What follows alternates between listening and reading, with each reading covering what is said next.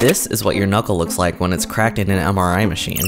Right there, those bubbles are the key to what's happening inside the joint. So there's a lubricant-like substance that's found in between your joints. It's called synovial fluid, and it contains dissolved gases, mostly CO2. Those gases form into bubbles when you create a pressure change by yanking on your finger, and then right away those bubbles partially collapse, causing the sound we all know and hate. You have to wait around 20 minutes for the remaining bubbles to dissolve before you can crack your knuckle again. This is different from the pop you hear when you stand up quickly. That sound is most likely from the tendons snapping when they slide over bones.